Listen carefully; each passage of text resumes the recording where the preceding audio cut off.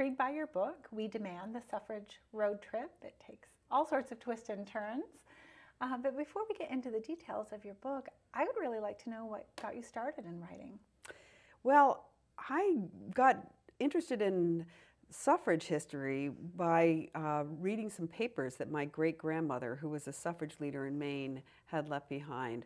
Her name was Florence Whitehouse, and I was in my early 40s. I knew almost nothing about her, and all of a sudden I was plunged into this world of women doing amazing things that I knew nothing about. And so I ended up doing a lot of research on her, and she was ended up being my first book.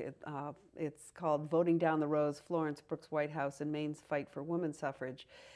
But in the course of doing the research for that book, I found out about this road trip that happened in 1915. And I always thought that must have been one heck of a trip across the country from San Francisco to D.C. in 1915.